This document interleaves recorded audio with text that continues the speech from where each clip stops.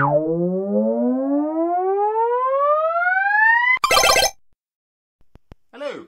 and welcome back to another episode. This week I'm going to be talking about games with bots in their multiplayer, specifically first-person shooters / third-person shooters. I'm not a big online player. I'm not. I don't really play online any games anymore. Last time I did that was 10 years ago.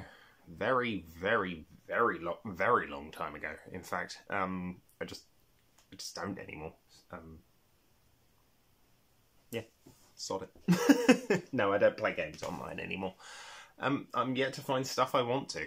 Most of it's just free-to-play crap or multiplayer modes that's just not very good. But back in the day, to compensate for either a lack of online play or a lack of this, that, and the other, I used to play games with bots in their multiplayer very heavily. It began with stuff like Time Splitters, it began with stuff like Conquer Live and Reloaded, games I picked up for like £2 or £3 back in the day, which are now considerably more now I think about it. I'm playing like local multiplayer games like Halo 2, Halo 1 with friends of mine when they could be bothered to come over. But anyway, as a result, I kind of moved into online play back in 2009, and it really began with Gears of War 2. It's kind of the first major game I played online that wasn't Halo 3. And this was kind of the first game with bots in it that I played the multiplayer of quite extensively. Not necessarily just the bot match. When I did play extensively just the bot matches was Shadowrun. Now, Shadowrun is a unfaithful adaptation of the RPG. You probably know it more nowadays for the trilogy. I think it's a trilogy, Shadowrun trilogy, of RPGs done kind of in a CRPG style. Back in the day there, it was a mediocre Counter-Strike clone. Now, I'd already been playing Counter-Strike on the original Xbox for a while. Not online, because original Xbox. But there was something about this game that was immeasurably appealing. The fact that it gave you magic abilities, even more so. Big fan of that. Huge fan of that. And it kind of, this game was, along with Gears of War 2, was kind of what kicked off my love of games with bots in them. And how, the grand scheme of things, I would quite happily go back and play bot matches. I can't say I'd go back and play a lot of online shooters or whatever nowadays, as I just don't find them as fun. Like some of these games, like the Gears series, kind of kept the ball rolling with bots up until Judgment, and then they ditched it for 4 and 5, I believe. Or at least when I had an Xbox One, they didn't have it at all. As a result, I just kind of fell back into older games, like Killzone 2 and 3. I played the bots on those a little bit. I even bought Killzone Mercenaries for the Vita, and I bought the bot mode for it. Because that was but you had to buy that separately. It's very strange. Yeah, it's very rare I get to talk about the PS3, including Haze. Haze is dreadful, but a big part of why I like it so much is the fact that it has bot matches, which, considering it's from the developers of, well, it's from Time Splitters. It's from the guys who made Time Splitters. Of course, it has bots in it. I just never really thought of it at the time. Another game I picked up around the time, Perfect Dark Zero. Yes, I know that isn't necessarily the pack. That's not really the plastic casing for it, but it's falling apart or whatever. But I really got into playing bot matches. Really got into playing bot matches, especially on the original Xbox and on the 360. To the point where I started going, I wonder what other systems have decent bot matches. Like, are there ones on, say, more modern systems? Are there ones on older systems? Are there ones on this current system that I'm playing it on? Brink, for example, is not a game you will hear anybody talk about anymore because it's tremendously ugly, bombed massively, And I followed every stage of its development because they went, yeah, it's bot match. It's bot. Multiplayer. I went, great. Sold. Bought it day one. And, you know, don't regret it. I really like Brink. It's solid. It's just not very good. It's not very good. But that was kind of a running theme for that era in gaming. Stuff like Enemy Territory, Quake Wars, not very good. Really didn't capitalize on how popular like Quake 3 or Unreal Tournament or even Unreal Tournament 3 were at the time. Didn't capitalize on that at all. Kind of went down a completely different route. Really focused on Enemy Territory Wolfenstein's style of gameplay. Except they made it Quake, which I first played this on PC, and that was my first instance of, while running a bot match, was my first instance of in-game advertising. There was just a big old poster for I Am Legend with Will Smith on it. And I was so convinced it would spawn in this version that I showed my friends. I was like, yeah, just look at this poster for like 20 minutes. And no. Never, ever spawned. And they were not happy about it. They were not happy about it at all. But, yeah. Also by splash damage. Similar to Brink. Nowhere near as manoeuvrable as you are in Brink, but still a lot of fun. Of course, the kind of king of bot matches back in the day were, of course, the Battlefront games. That's kind of around the same time I started playing them, but then I found that the original developers had done Lord of the Rings Battlefront. Now, Lord of the Rings Conquest is not a very good game. Most of these aren't, unfortunately. Most of these bot match games aren't great. Well, they didn't really do anything particularly new. But you know what? I still have a real soft spot for these kind of games. These kind of really janky, really bad, in a lot of ways, really, really freaking terrible games that are still a great deal of fun. I mean, hell, I got really into Unreal Championship 2 back in the day. Did not get this down before I started doing this video, but you know what? Yeah, different, but similar in style to this. Melee focus, very strong melee focus in Unreal Championship 2, and in Lord of the Rings Conquest.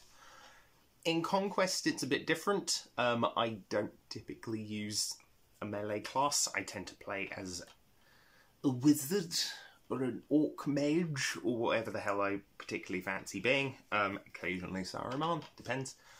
But this game tried and failed miserably to capitalise on how popular Lord of the Rings was at the time, a good 6-7 years after the movies finished. So, bit late to the party there. In fact, I'd argue probably one of EA's last major games of that ilk, alongside, I think, Aragorn's Quest.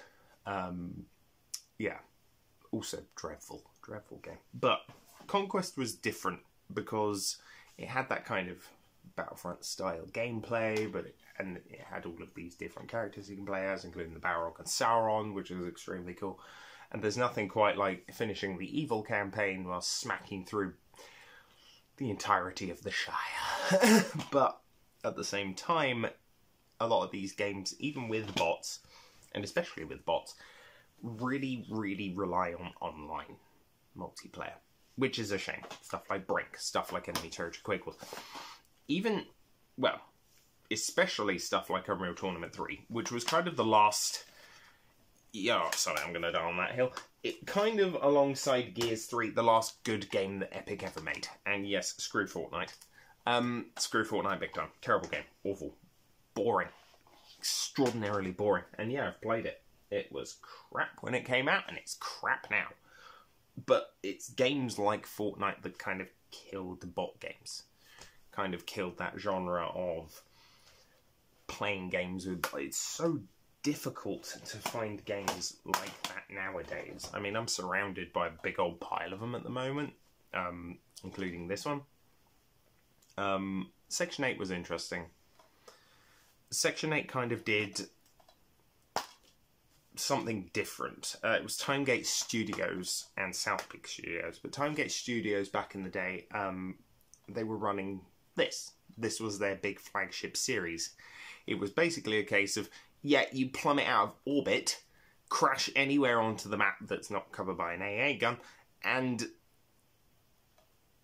you know, it added a really dynamic style to the combat. Even the bots were very, very dynamic and very good, and it was just kind of fun seeing what is ostensibly, I don't know what the closest approximate game like Section 8 would be. Probably maybe Tribes. That kind of really fast-paced, big, bulky power armor, bang, bang, shooty boobs. Different classes to switch out on the fly, different weapons, different this, different that. You could switch instantly. You could drop mechs from orbit. It was cool. You don't get that nowadays. You don't get games like that nowadays because there's no money in it. All games have to be an online-only experience, or they have to be pay-to-win, or they have to be crap. You can get that back then. Even older, you didn't get games like that back in the day with stuff like Outrigger, another game with bots, but more of a Dreamcast-style shooter. Another one would be Heavy Metal Geomatrix. One I picked up recently that is very bizarre. Spawn in the Demon's Hand. I really like Spawn in...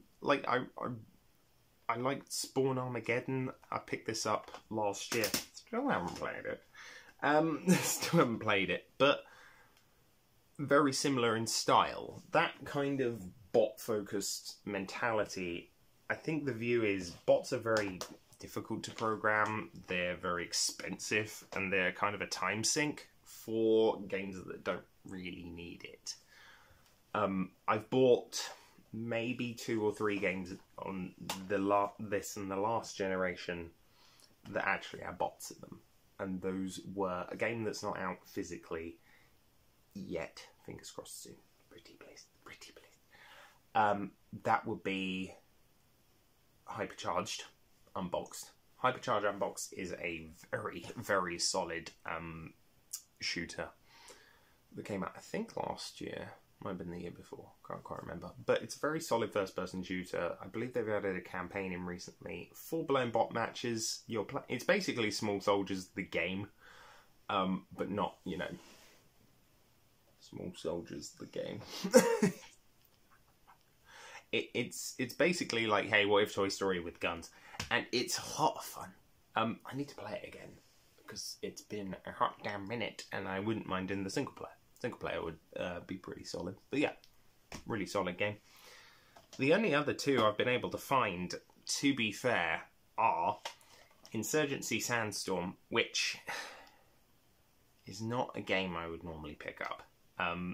It really isn't. It really isn't. It reminds me of playing games like Medal of Honor Rising Sun, Ghost Recon Advanced Warfighter, Ghost Recon Island Front, I think it was called.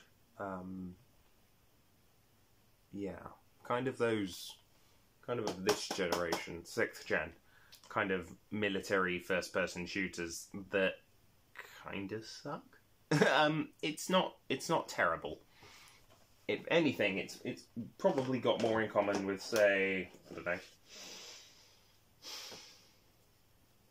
know. Probably got more in common with, say, Graw and Medal of Honor of this gen, with its bot matches and its kind of very standard gameplay.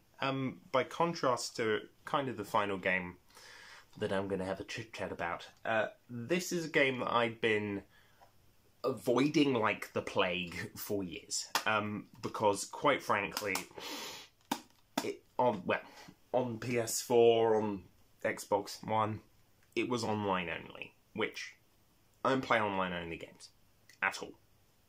None. I own one And that's Planet Ring on the bloody Dreamcast, and that's only because, well, it's free to play if I ever log the Dreamcast online again, which I never have, so we'll see. But this came out, this was announced for Switch 3 years ago now, and it had all the content, it had all the DLC, it had all of the units, I suppose, classes, whatever you want to call it, and, more importantly, had a fucking offline mode. And here's the kicker. It was the first game I'd bought from EA in 10 years.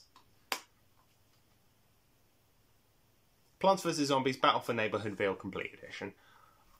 This game is a hell of a lot of fun.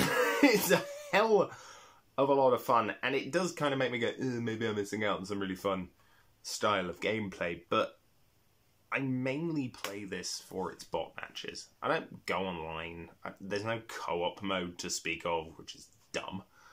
But it's a very, very, very solid game for the Switch. I think the only other game on Switch that I have bots for is, I want to say Quake. As well as, obviously, Hypercharged. But this is an extremely solid game. Freaking weird. But you know what it reminds me of? It reminds me of Team Fortress 2. And I played the ever-loving crap out of that back in the day. Even the Xbox... I played the Xbox version. And that didn't have bots. But that was at a time where I was kind of doing both. Bot matches were something I indulged in, but also went online with stuff like Shadowrun. I went on Shadowruns online a lot back in the day. Never won. Would like to stress, mostly ran bot matches, but you know what? I liked that. It's kind of the same with this. It reminds me of that era in gaming that I really, really freaking miss. Now I know every single generation we go through, oh, there's too many extreme sports games, oh, there's too many 3D crap platformers, oh, there's too many first-person shooters, oh, there's too many open world, and now there's too many free-to-play shit. Yeah, I agree. Maybe I'm now of that old fogey generation where it's like, oh, back in my day things were better. Things were better on my generation growing up, blah blah.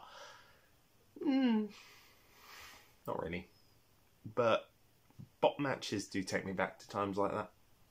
There's still fun to be had in playing stuff like, say, Shadowrun or Plants vs. Zombies or cracking out Team Fortress 2 bot matches, which they're dreadful, but they're still solid. There's a fun to be had mindlessly slaughtering crap loads of computer-generated opponents.